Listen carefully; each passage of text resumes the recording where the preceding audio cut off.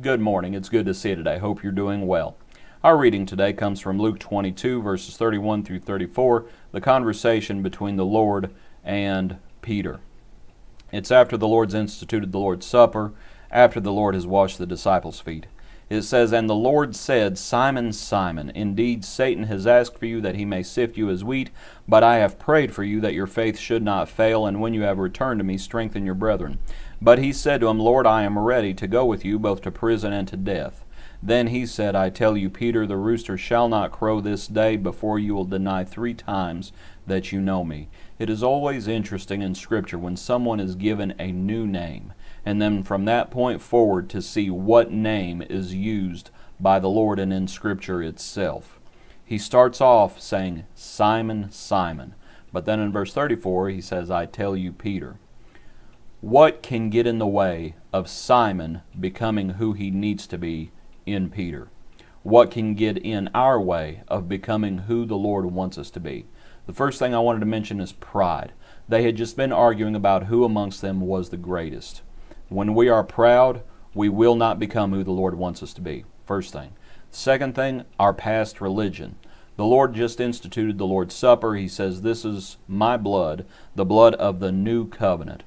Right? With Simon, what he had to let go of was Judaism. Not that it was destroyed, but that it was fulfilled. If he was going to be the Christian who he needed to be, he was going to have to understand that new covenant. Right? He was going to have to understand that. Past religion can get in our way of becoming who we need to become, right? As we follow the Lord and His covenant. Also, I would suggest our own misunderstandings and ideas about the Lord, right? The Lord had washed their feet. Remember what Jesus had told Peter? You do not understand what I'm doing, but you will. Here later on, it's going to be Peter who pulls out that sword in the garden, and Jesus says, put it away, right? Our own misunderstandings and ideas about the Lord and His kingdom can get in the way of becoming who we need to become. A fourth thing I would mention is fear. Maybe it's fear about what other people think. You might think about what's going to happen to Simon Peter as he denies the Lord. It might be fear of letting go of the past. After the Lord's resurrection, it's going to be Peter back on that boat fishing again. It might be a fear of suffering and death. The Lord's going to tell Peter about His own death at the end of John's account. We need to understand that perfect love casts out fear. But within these verses, I would suggest the beautiful thing is the lesson that the Lord gives, as He says, Simon, Simon. He had not used that name in Luke's account. There is no indication of Him using that name ever since Simon was called to be an apostle, as it talks about Simon Peter. Ever since then, He had not used that name, and then all of a sudden He drops it here. He drops that name, and He says, Simon, Simon, indeed Satan has asked for you.